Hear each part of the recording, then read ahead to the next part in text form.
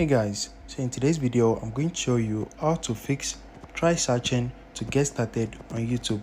So if you recently cleared all your history on YouTube and you're getting the error message of try searching to get started, let me show you how to fix it in today's video. So right now I'm going to clear my history and show you. So I'm going to click on you right here. I'm going to click on this J at the top right corner to open my settings. After that, let's click on manage all history. And I'm going to clear all my history from this place. So let me click on delete and I'm going to select delete all time. After that, I'm going to click on delete. So once I click on delete everything, let's click on got it and go back.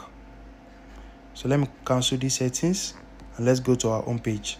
So in my home page, let's refresh and you are going to see try searching to get started.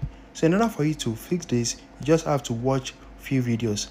So what YouTube does is that they are going to suggest or recommend videos to you based on what you have watched before.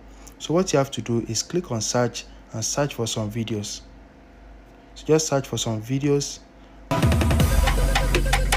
Save yourself the embarrassment. Get a card that works with MoneyPoint Personal Banking. So let's keep this new. So just watch few videos on YouTube.